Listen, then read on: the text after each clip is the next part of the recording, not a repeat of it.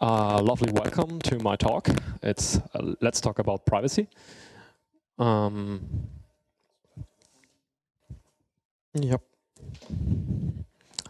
Okay. So I do first the intro. Probably who I am. I'm Akendo. I'm just like the regular guy from Berlin. And what I do is I do crypto parties a lot. And recently I had certain problems, you know. I've been into the situation, and when we are on crypto parties, we have often people that are aware about their privacy, they're about their need to do something, right? And I had the situation with friends of mine, people that are close to me, that were in the situation unable to understand my argumentation. They were not really caring for privacy. And this is what this talk is going to be about. It's going to be about privacy, but not in the sense of, here I want to convince you why privacy matters, but rather as an idea to get an argumentation base, so people get a better understanding why we're caring for privacy. This kind of started with a friend of mine who went to a little bit far away, and I was like, hey, we should probably encrypt our communications because people might read this. And he kind of really blew that and said, yeah, I have nothing to hide. And I was really frustrated. I was not able to tell him, hey, this is important, this matters. People kind of did not get this. And I also was a little bit troubled and was not able to give him the message. By the way, sorry, I just remember something. I have to apologize to you first up because I wrote, and when I subscribed this actually talk, I did the description of the talk in German, but actually holding no in English, and it made a little bit people confusing, and I'm sorry for that. But because of this, this talk changed a little bit, because what I originally intended to do and which way I wanted to do changed to what it actually now developed to. It adapt, and I'm sorry. And further, I do this for the very first time here. I'm the very first time in front of a crowd. And if you have misunderstandings, if you have something you did not understood because of my language or something, please raise your hand, ask questions. If you have something to add in addition to help me to give a better argumentation base, please wait a little bit. We have time. I added like 20 minutes for the Q&A, so we can get something together. If no questions are raised, we can continue a little bit different topics. I had something prepared how you could prepare on why you should maybe care for this. Yeah. So probably also the why, again, from a different angle. Probably to understand why and to have a better foundation, and obviously to grow on this. Because when I'm not able to communicate to people that are important to me, how important this is to me, and make not them understand, I probably did not understood it well enough. So, and I started digging in, and I looked first in the definition of the word, where it comes from. Because one thing I realized with arguing with those people that were close to me is that they had a very different view of the word privacy as I do. And it basically goes like this, you know, when I need privacy, I shut down my computer, I go into the woods, and I have my sphere I have for myself, right? And the word, should we start with, is very interesting because it comes from the Latin language. It has been actually being around for quite some time in the ages of the Romans. They used to set laws, and you might see the privata, which is like Italian, strada privata, private street. And it could be translated to, for example, the word self, something to myself, but also that it's separate. It's a single thing, or maybe the best thing in this way that goes there, it's one's own. Obviously, this is the meaning of private, which then also could be amplified to private ownership, or a company's private. When we would use this term in a sense of privacy, it would be translated something like this. Something is not public. I don't want to have certain records in the public. I care that these are not dealt with in the public. Can you hear me still good? Okay.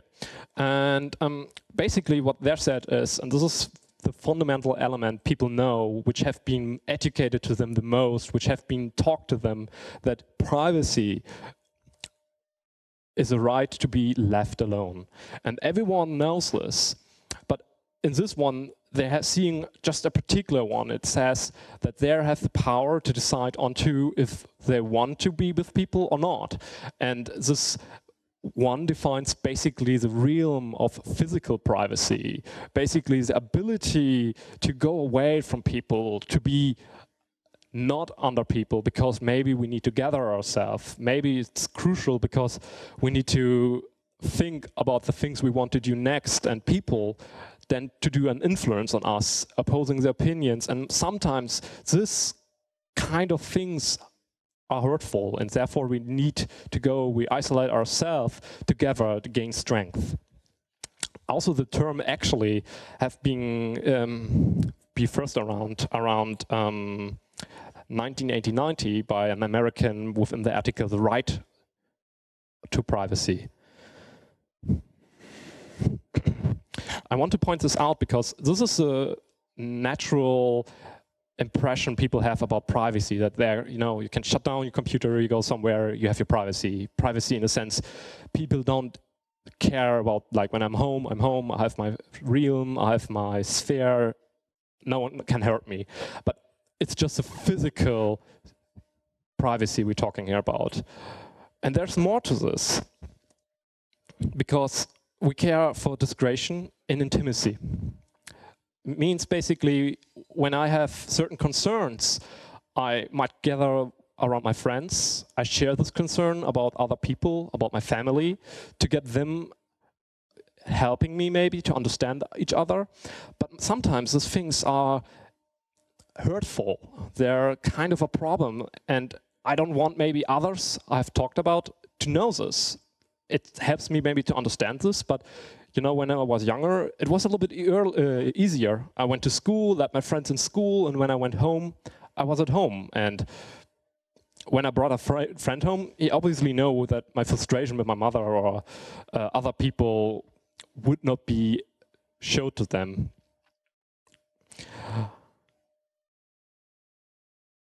And we all know that when we go to the doctor, we care for the discretion. When we go there, that only he knows about my concerns, about my health care problem maybe. Or when I go to a lawyer, that he really keeps the secret I share with him, which might be dangerous for us because they are could be criminal. Therefore, we care for discretion and intimacy. And we all know those feelings when someone is talking to you, you want that the person I shared with keep it. And imagine, you look at this little orange guys and he whispers in your ear, "I know all of your secrets and I'm gonna tell it everybody." I think we know how this feels. It's very hurtful. It is an act of betrayal, one of the most and hated emotions. You can see it when people that were a couple, they were together, sometimes after a breakup, how hurtful they become because they share this information. We shared them in a very close space and they use them against you, because when we share these thoughts, this emotion with others, we become vulnerable to them. And this is one element. You want not that information you may have disclosed to a certain person being disclosed to others into the public. But beside of that, the information we shared of, it's also very important and for us that we have the freedom to self-determine information disclosure, the ability to define who I tell what and who I tell not to. Because one thing of this, with my friends, I might tell something that I would not tell my mother. In the sense of, we shared some drugs together and we had an enjoyable time. I might not tell this to my mother because she gets concerned of addiction, of negative consequences, or other things that I might share my thoughts as an engineer to my boss, which I might not want to share to the upper management in a company because it could be compromising. And also the fact that information need to be shared can lead to a certain problem. Because sometimes I know something I need to disclose, but it could be compromising. At this point in time, I care for anonymity. Maybe the information could be so compromising that just raising it, saying it, would compromising myself as a person. I, as this person, would be probably thrown in jail, I would be prosecuted, people would act violence. So we like to do this in anonymity as a crucial element of our society to express ourselves. Sorry. So also we're using this in our democratic system as a tool for voting, as a crucial element to express ourselves in this democracy system. Which, by the way, there were a quite funny thing on the side. You know, someone told me, I think over these days now, that some of the voting machines supposed to be designed for voting being so good that they could not recognize who have voted, and then they said, like, yeah, we did not know who voted then and who not, and that's kind of interesting.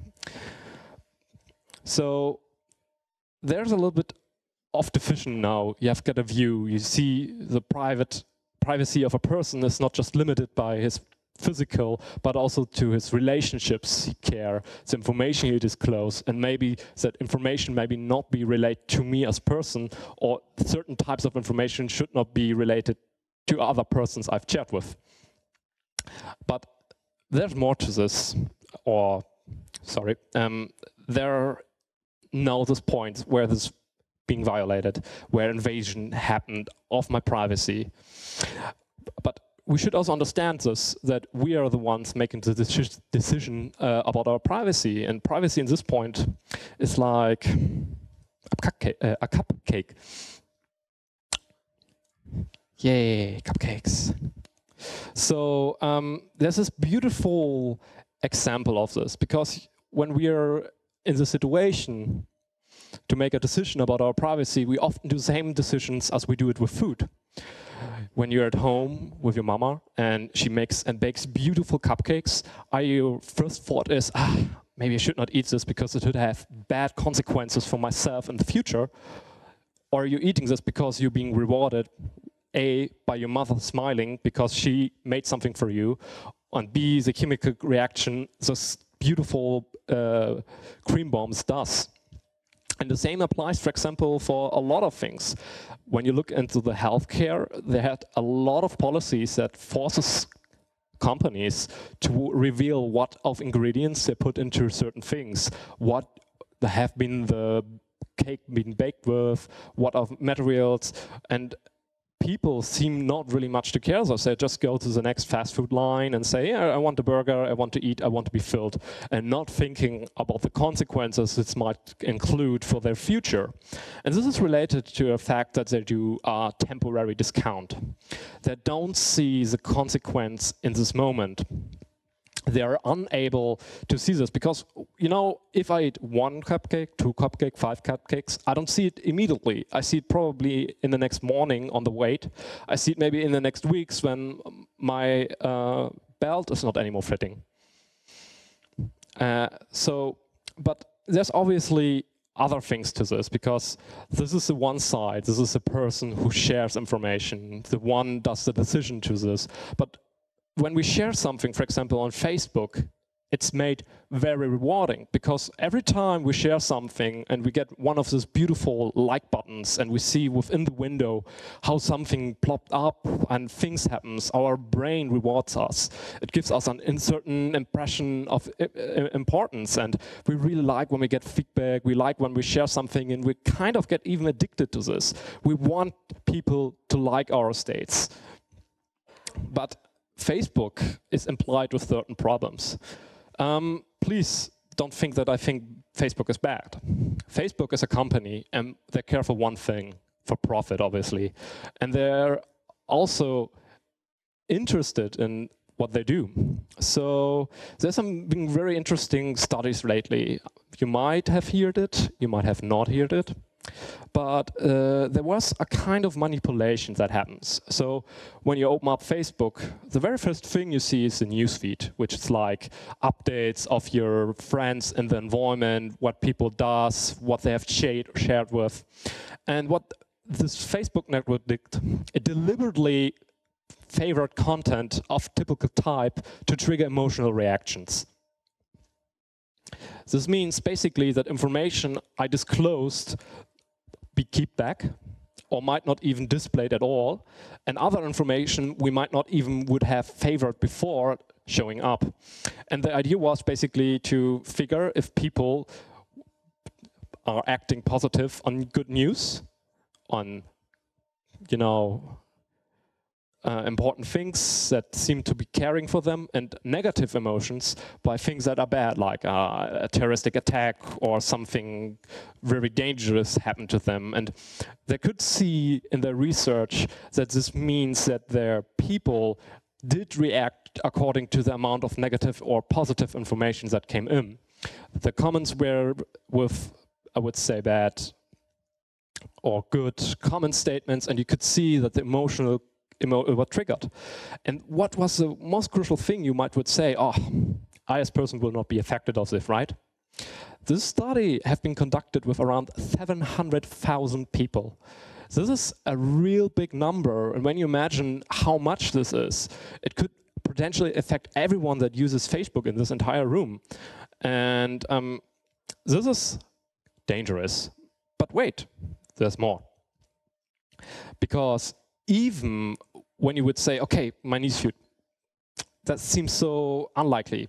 There have been reports from our most famous agency, everyone probably knows in this realm, that used a tool to manipulate organizations. Most of the people I then tell, like Occupy Wall Street, they're like, what? No, I don't know them, which is kind of a sad thing. But interesting to this, when I say, you know, flash mob, they're like, oh yeah, I know these guys. You know, my first experience with flash mobs were in the town I lived. An event where they basically went to the biggest McDonald's in the region and said, yeah, you know what, we meet all those people in front of it and then we try to eat the entire stock down. And really, I think around 3,000 people showed up. They went to the McDonald's and they tried to eat this thing empty. Unfortunately, they did not manage to, because on time the manager of this small McDonald's ordered new resupply and kind of did well. But what they did is they test their tool on these people, on these flash mobs, by manipulating messages. For example, instead of the date of tomorrow at 12, it was Monday in 2 weeks at 12, or even keep the message back of not being delivered. And this means that the information I disclosed was compromised. And this is happening in Facebook. But yet, even when you decide, I'm not part of Facebook, I don't like Facebook, it's kind of a bad thing, they're still tracking you. And this is the thing what people kind of makes weird. At this point, people becomes emotional. They're like, suddenly get this realization, and it's very important to keep them, hey, this is an argumentation, these are facts, these are things that are happening. Basically what Facebook does, they create a cookie every time, like a small piece of information your browser keeps. And when you visit, for example, a fan page or a certain resource on Facebook, your web browser keeps being tracked with that. And the other problem in this is you have a blog you're visiting, you like to read, and he embeds a Facebook like Twitter, Google+. And what he does, what he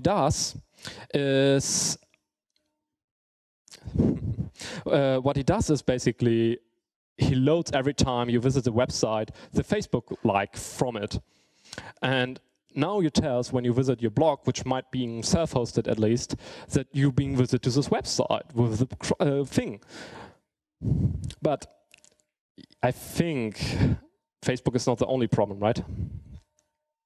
Because Google is the same, and it's quite interesting to see because when you see it this way, you could define it as a gateway drug. You will probably ask why, but who in this room here owns an Android device? So quite a lot of hands went up, right? So who of you in this room uses YouTube?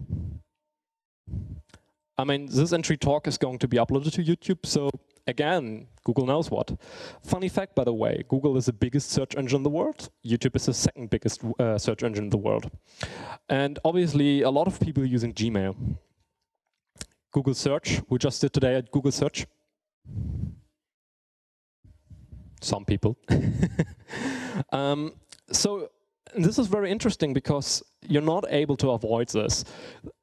You kind of, even when you say, I don't use Gmail, I don't use Google Search, I use a super great DuckDuckGo, I use Startpage, I use peer-to-peer search engines to get my information.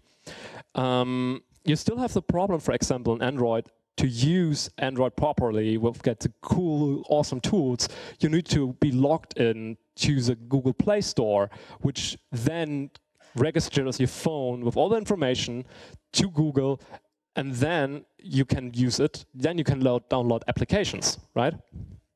Also, the very first thing Google does, it uploads everything on your phone when it's being logged in. It loads up your calendar, it uploads your contacts, it uploads your Wi-Fi passwords as backup. Of course, you can disable this, but who does this? Who thinks about this? And there's even this, let's say it, no direct Google service problem. Because even when you have said, I have no Android phone, I don't use YouTube, I always go to media.ccc.de to get my content, there's this called, let's face it, Google Fast Web Project. Because, you know, the Google guys, they are caring for fast internet connection. They want to have everything as fast as possible on there. And one problem they often share is that they have libraries from the projects, for example, from jQuery, which load very slowly because the original server is kind of loaded and it takes time to its response. So they made this Google Fast Web Project. Or you could phrase it that way, it's Google hosted libraries for web applications. So when you have this, basically what happens is fonts, Ajax, jQuery, everything you might need to illustrate a website being loaded from Google service directly. So you have really hard trouble to avoid Google in this particular point. You have no possibility of just say, I don't care about it and I just put it away.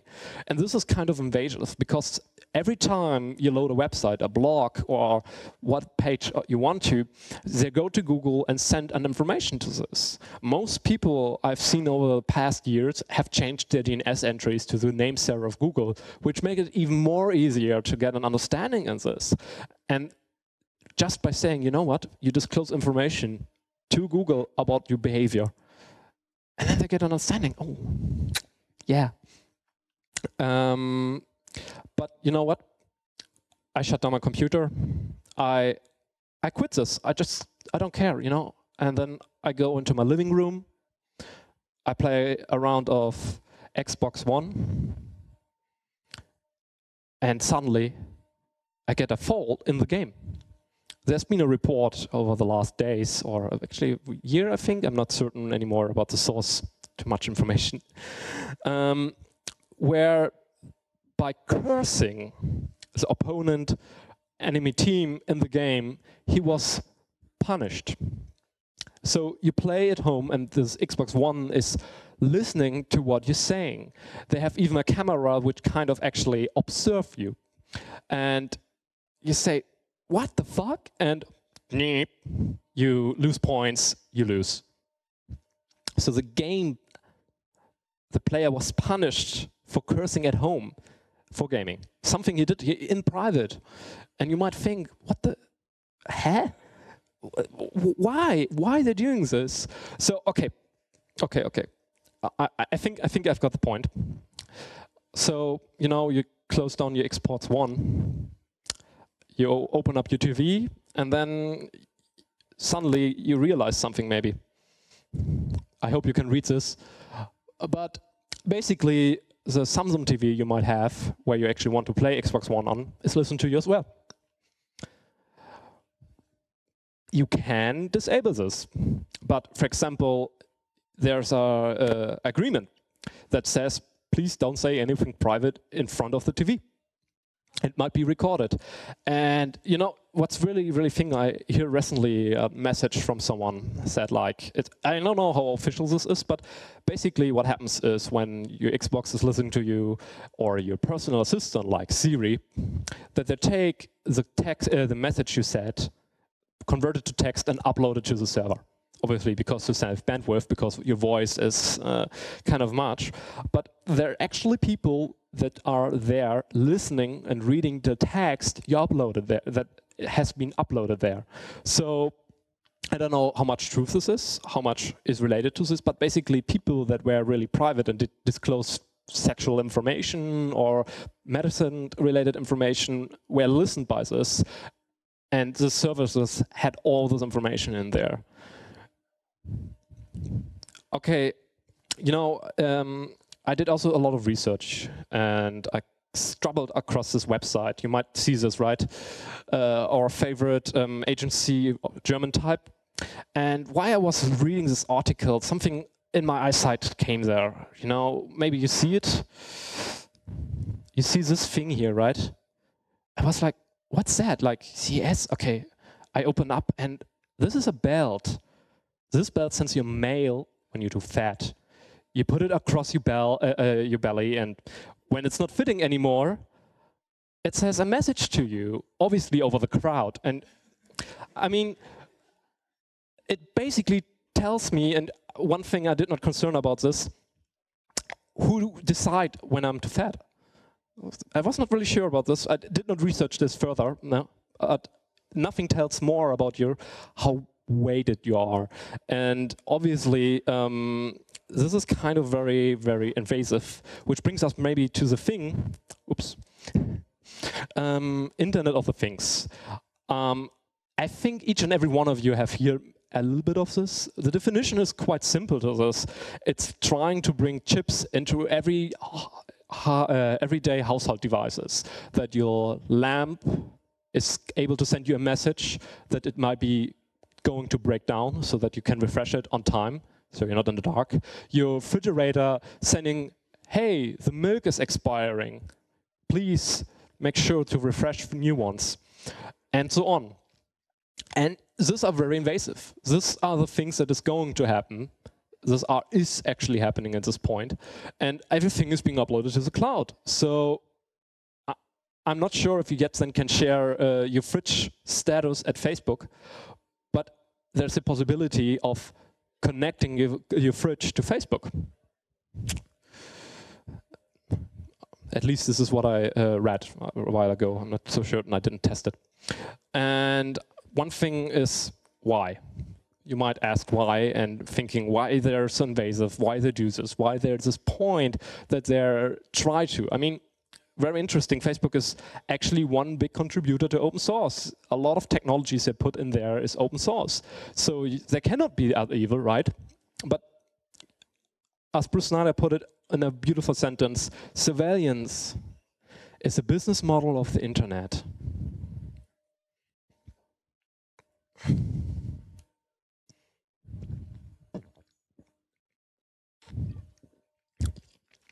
So, and one thing that made a lot of confusion, a little bit misunderstanding to each and everyone was this keyword, because you hear, you know, every one of these people have heard about Edward Snowden, they have heard of the NSA and how they're being surveilled, and they heard about the word metadata. So, metadata, what is metadata? And just today I heard a beautiful example. Basically, when you try to get in Germany a credit, you go to Schufa, which is like a credit rating agentur. And what they do is they look at certain data, which could be described as metadata, and how likely, based on this data, you are to be a reliable payer. You also could describe it in a technical term. This is a data about data. So to make a phone call, I need A, my number, B, the number I try to call, and C, the date when the phone started and ended. So the telecom company can bill, they're able to route the phone through the network to your friend.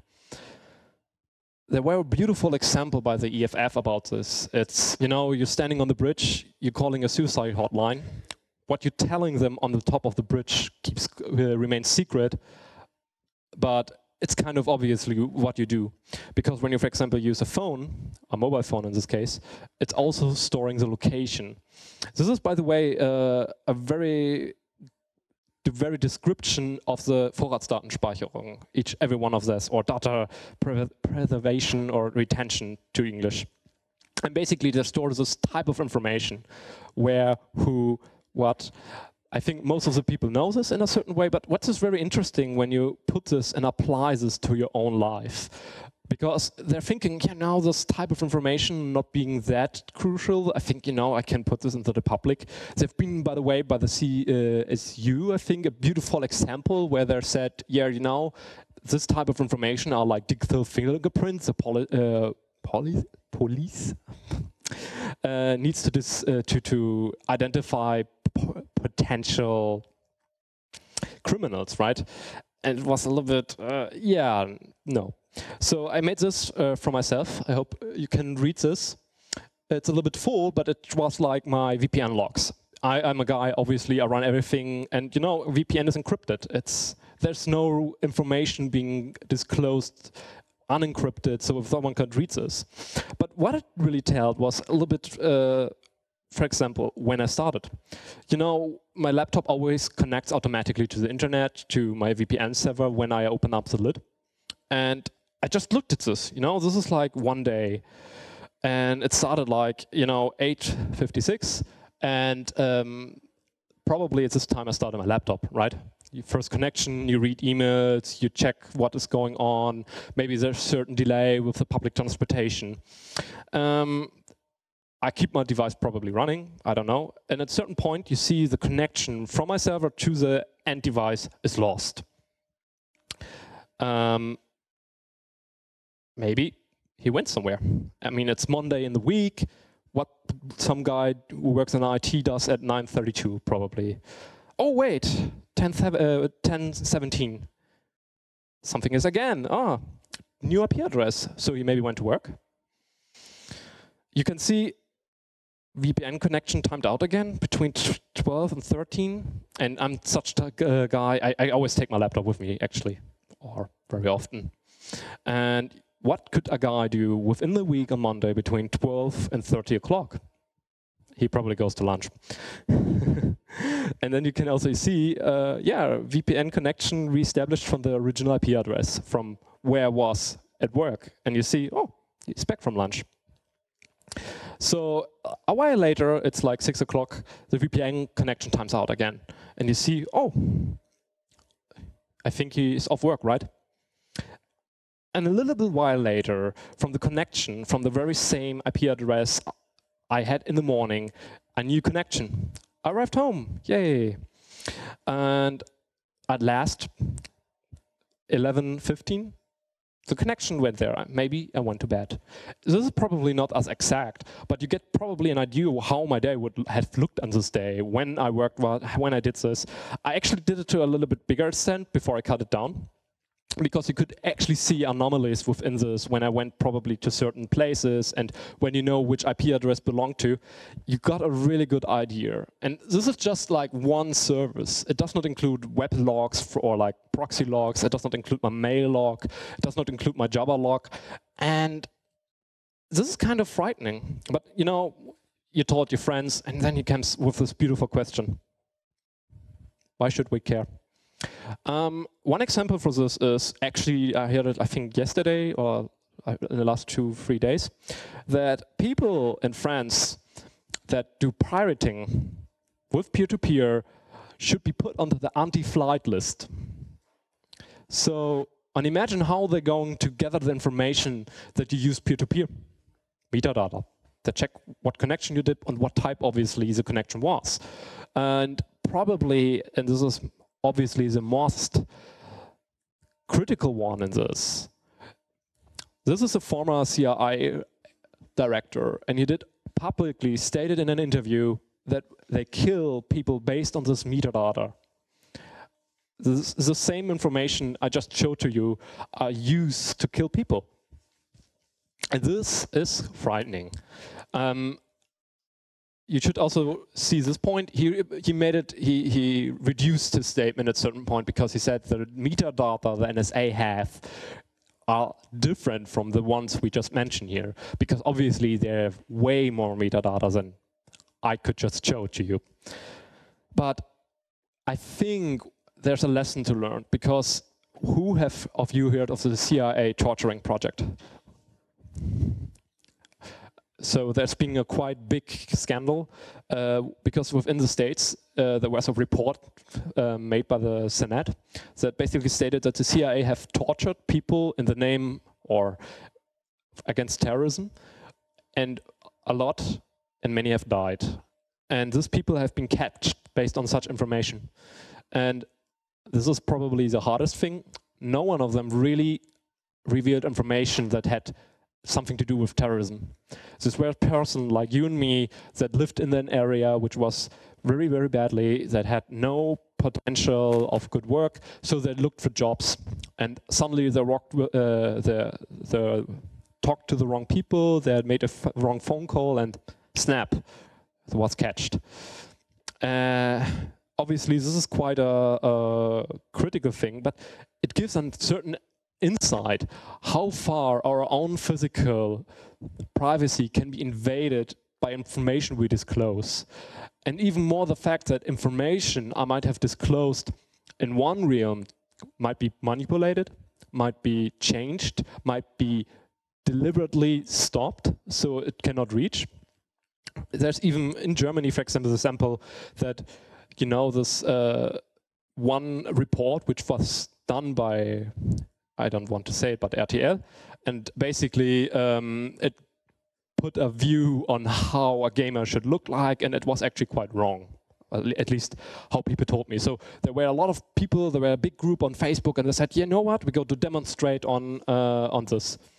So when the people arrived, or at least the one who tried to organize this, he was the only one. There were randomly 2 people, but they were not related to. And his friends on the other side later said that they had different appointments, and even the message was not delivered. So, like, everyday people get affected of this very particular thing. And this does not include the problem with email, it does not include the problem with the overall thing. I actually have a little bit more slides to this, but I will try to stop now to allow questions for this regards. When questions are there, I also open for any additional supply to this, and hope you liked it for the moment.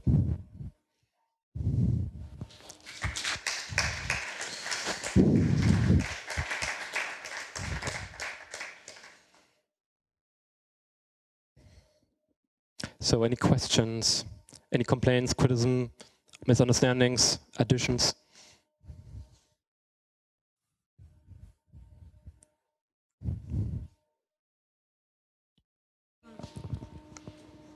I think you could add that the metadata are very interesting to insurance companies, because you cited as an example of a threat that maybe the CIA is out to get you, and I think most of us in this room don't feel personally threatened by that. But having insurance companies collect your metadata is I think, a more real threat, and as you said, it can affect your SCHUFA entry, and might of course affect your insurance rates if they can make conclusions about risky behavior on your part. Thank you very much. Any further questions? So I'm kind of surprised. I kind of expected that people would now raise and say, no, that's wrong, or this is kind of need to be there or something. Okay. One thing I wanted to put in addition to this is, let's say, how we can prevent something like this, how you should behave. What I would expect probably from my friends, what I wish from people that are close to me to do this. Maybe to keep data to yourself. In a sense of, you know, you don't, when you need to use some service, you need to use Facebook. Don't share everything on this. Go there, subscribe what you need to subscribe, like what you need to like, and then it's it. Don't disclose too much information. You already share too much. There's a very beautiful principle for this, which interesting to German, it's Datensparsamkeit. If you try to translate this, it's a little bit difficult to do this. Basically, principle of data economy or data reduction in data economy. You know, we have a society or technology which is interested in grabbing every piece of information, every bit of information about you to squeeze the last drop of your privacy out to make money out of this. And sometimes you can, for example, not avoid using Facebook. But for example, what's quite funny, you can use, for example, Facebook with Tor, if you can relate to this. They have an own onion address to this. With this address, you can simply open it up, you log in, it works, no problem. Sorry. So here's a little bit an overview what I've done about this, because I'm administrator, I'm aware of this. I try to reduce my data print in the internet, which brings me, by the way, to a certain thing, because I had certain concerns, because this is a recorded talk, and you know, I do a talk about privacy. Do I record this? Do I put it in the internet? Do I allow people to live stream this in particular? But I had very interesting feedback, and especially this is a public talk in any way. I talk to a crowd of people. I try to teach what I learned. I want to show my horizon I extended and hope that people can align to this. And I think it's also very helpful to others, and it may be available resources to others in a later point. So I decided, and because I have the ability to decide to let it be uploaded, to be streamed. What I do is I run Linux, obviously, like most of the people here. I changed my Android. I have a smartphone like most of you. But very interesting was I use CyanogenMod. Most of the people that try to avoid Google does use this. But I then realized something very interesting. I'm safe right now? And then I remember, oh, wait. There's this Google Play problem, and I have no internet. Shit. Normally there would be the logo of Google Play, but basically, as I described it before, every time you try to use your smartphone with good applications, you need to log into the Google Play, which needs an email address. Very interesting to this is as well, even when you're not using Google Play, you have no account to this, Google have the power to remove applications from your device entirely. They can remotely delete this. There are only very few examples of this. You barely find any resources to this, but there are examples to this. And the entire Google library is a problem in this. What you can do is, when you install CyanogenMod, you can choose to not install CyanogenMod with the Google Play library. This is quite helpful because you're not sharing any information with that, but at this point it becomes difficult to run applications you want. What I did in this particular, I used the F-Droid. F-Droid is an open source based repository for Android applications.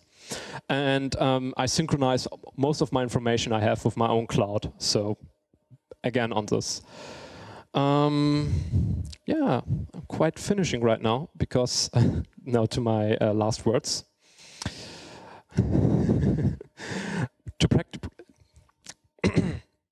To protect your privacy is hard. It's very, very, very hard to do this because even when you try to actively not involve this, somewhere have stored your contact data in their address book, which was uploaded to Facebook, uploaded to Google, or any other third service I did not mention yet. And even when you're not using these technologies, somewhere on a computer, all of your information have been stored in any way.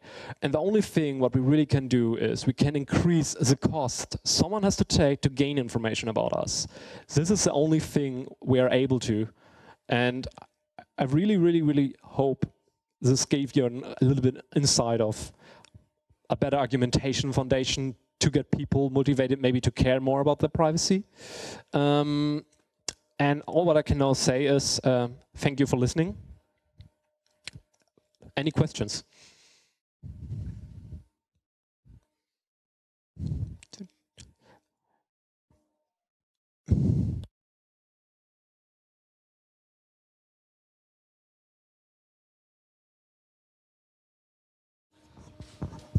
Thank you for your talk first. Maybe more of a statement than a question to your last statement that you're talking about increasing the costs for the people that have negative effects by doing surveillance on us. But the thing is, they get the money from us in the first place. So I would also put the focus in the thing that we have institutions, states and companies that violate our human rights, but that have the power from us, that at least theoretically can be taken away from them.